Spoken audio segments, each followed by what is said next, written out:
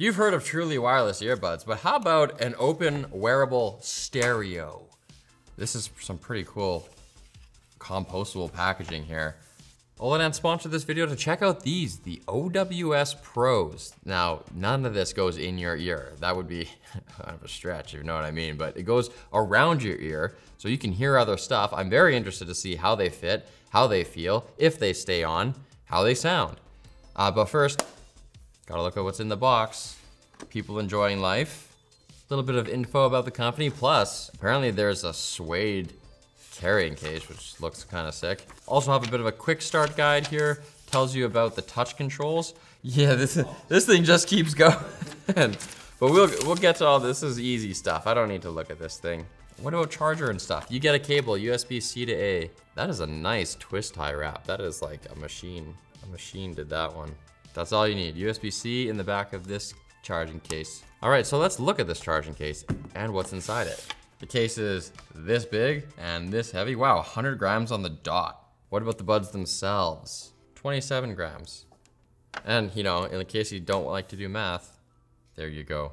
The case looks very clear, like there's no way you're gonna be confused as to how these go in. You can't screw this up. Which actually I think is something that matters. I don't like fumbling with the case. It's very lightweight, well, you saw that. Contact points for charging at the top of it, indicator for left and right. Very basic, simple. This is what it sounds like. And on the front, it's got some indicator lights, 4 indicator lights. For battery life, I'll give you guys a little pocket test in my Lulus here. Whoop. Drop it down. All right, let's look at the things themselves. They come in lots of fun colors. This is the most subtle color, the kind of gray on black two-tone. But some of these other colors are like, boom! Like, look at that green. The reason it's two-tone is because half of it, the part that is in contact with your head, is this soft touch silicone. Feels very nice. And there's just a lot of doodads on the outside of this. That looks like the charging contacts for the case.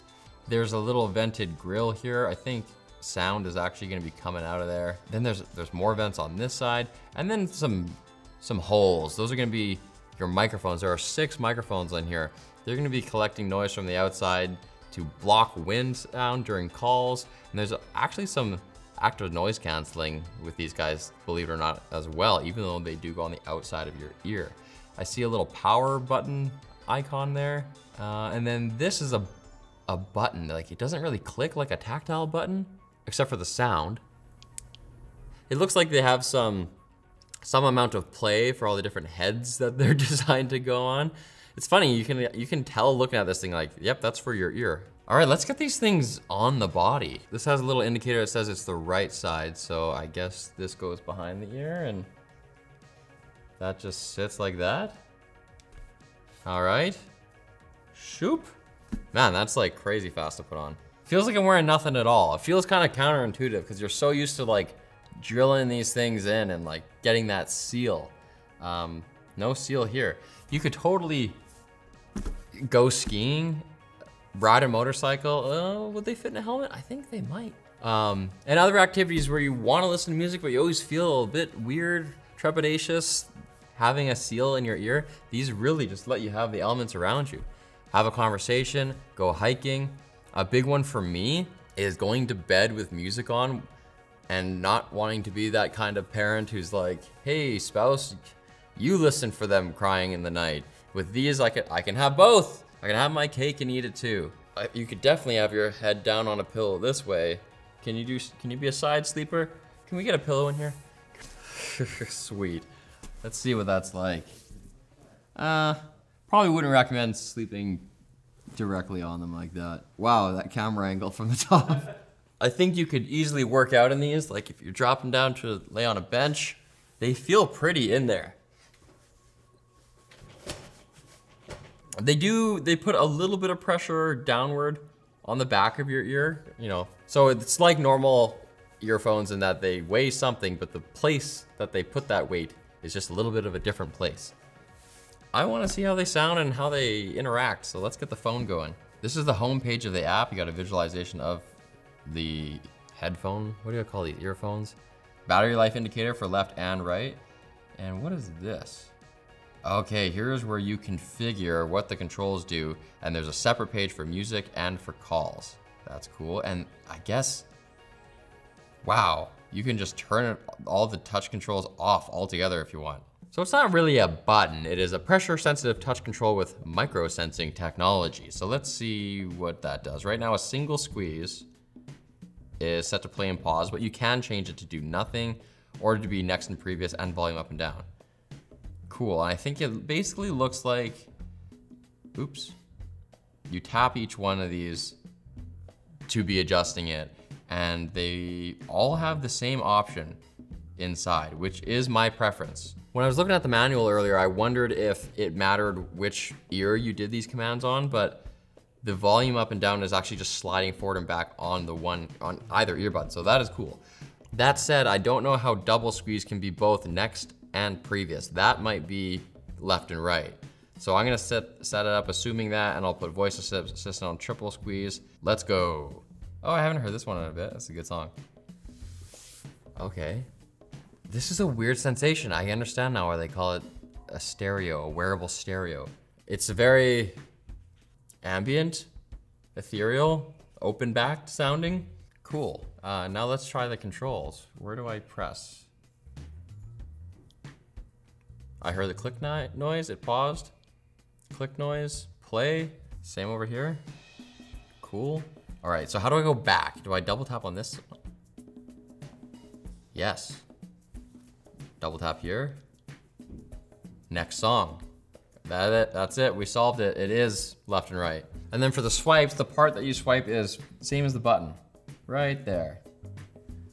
Oh man, these go loud.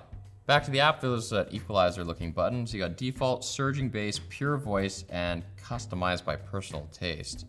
Click on that. It doesn't really look like a button, but it is. And then what do they give us? Low, middle, and high. 8 knobbies is actually pretty good. Sometimes you get only 3 knobs. Sometimes you get 5. 8, I'm pretty happy with this. 125 hertz is the lowest one though. Highest 16, sound balance. Oh, crazy. Just like any other stereo, like in your car, you can do sound balance where it's like heavier to left and right. That's actually pretty interesting because most people don't have equal ability to hear in both ears. But I've never seen that in an app before. That's sweet.